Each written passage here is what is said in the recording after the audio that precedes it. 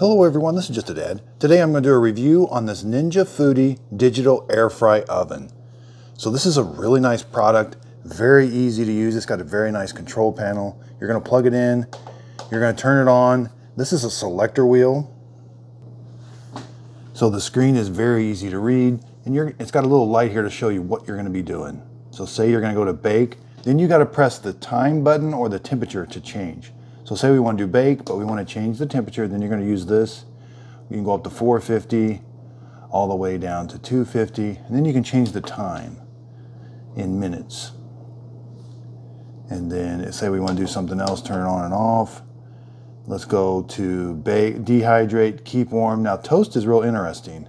So to change the darkness, you're going to press this button again, and you can go to all these different darknesses, and then you're going to tell it how many slices of toast you have in there.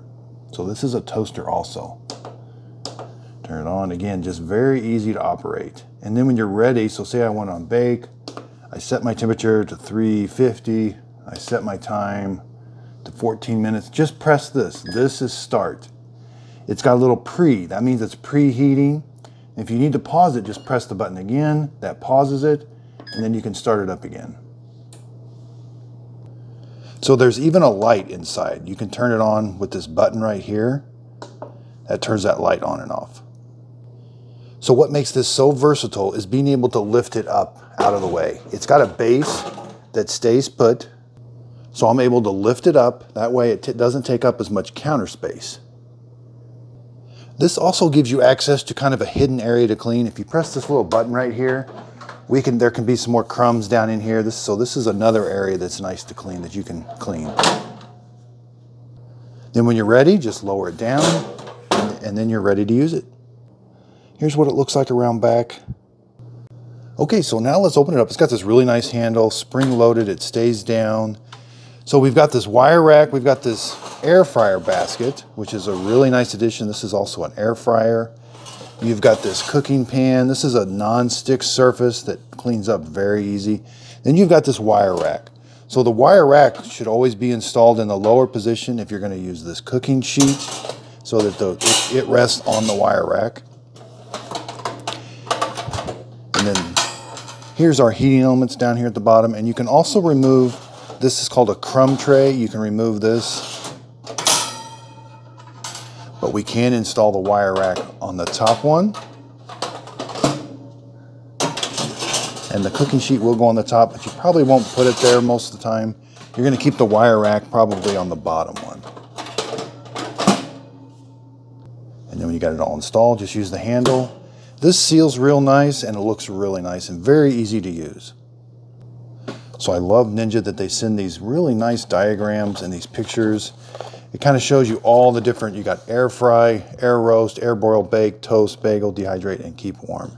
And it kind of shows you what pans to use and what location and kind of what settings to use. So this is really nice. Then on the back of this, they have a big air frying chart. And it also does come with a manual that kind of talks about it also. Okay, so I've got this DiGiorno margarita pizza. Let's make it in this Ninja air fryer oven. So I'm going to turn it on, make sure I select it to bake. Now the directions on the box said bake it at 375, so I'm going to hit the temperature button and go to 375. And it said to bake it for 17 minutes, so let's go down to 17 minutes. Now I'm going to hit start. Now it's going to preheat the oven, so the preheat's saying preheat. And I'm only going to have the wire rack installed. I'm not going to bake. You could put it on the pan, the sheet pan itself, but I'm going to put it right on the wire rack. Okay, so around back, this has to be one of the quietest units I've ever heard. It's very quiet. This back does get a little bit warm, but I don't feel a bunch of air rushing out that's warm. Now be careful, the top of it does get pretty warm. Okay, so it's been cooking for about 3 minutes. Okay, so it's been cooking for about 7 minutes. It smells really good.